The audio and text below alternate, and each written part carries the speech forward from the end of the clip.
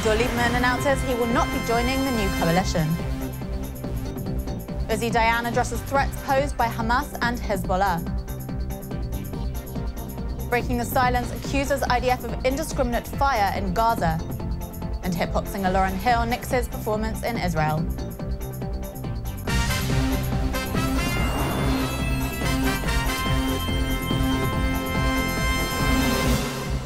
Shalom and welcome to the Jerusalem Post News. Here are the top stories for May 5th. Foreign Minister Avigdor Lieberman announced yesterday that he would not be joining Prime Minister Benjamin Netanyahu's new government and would quit his post immediately.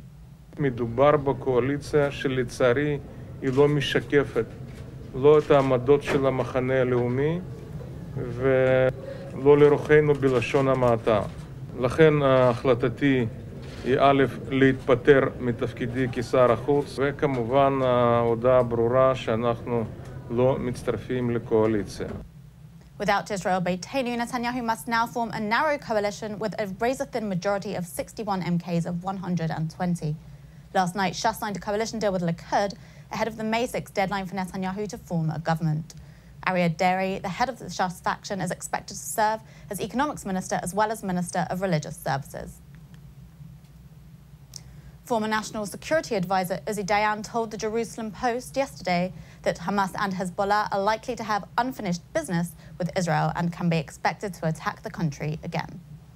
We have to fight terrorism because we have to protect our people, and strategically because we want to achieve a better situation, better world in this region.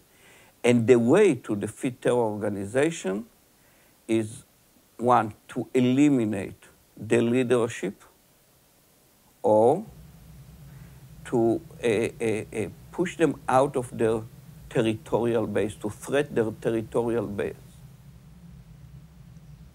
Dayan will be addressing the Jerusalem Post annual conference in New York on June 7th.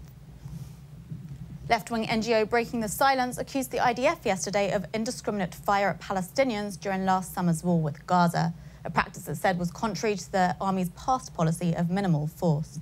To support its claims, the group compiled testimonies from 60 IDF soldiers who fought Hamas during Operation Protective Edge into a 237-page report titled, "This is How We Fought in Gaza." Breaking the Silence called on the government to create an independent committee to investigate the IDF's rules of engagement during the operation. There was something called an artillery softening, which basically meant that the artillery corps fired thousands of shells into densely populated neighborhoods as an attempt to prepare those neighborhoods for the entrance of the soldiers. The idea was that once we dropped pamphlets, that's what the soldiers told us, once we dropped pamphlets warning the civilians there that they have to escape, then from that point on, there was no need to distinguish between civilians and militants. And American hip-hop singer Lauryn Hill announced yesterday that she has cancelled her upcoming performance in Israel. Hill said she had intended to perform in both Tel Aviv and Ramallah, but the setting up a performance in the Palestinian territories at the same time as in Israel proved to be a challenge. The singer told her fans that she didn't want her presence to be misconstrued or to be a source of alienation to either her Israeli or Palestinian fans. And that's it for today. We'll be back tomorrow with more news from Israel. Until then, shalom from the Jerusalem Post studios.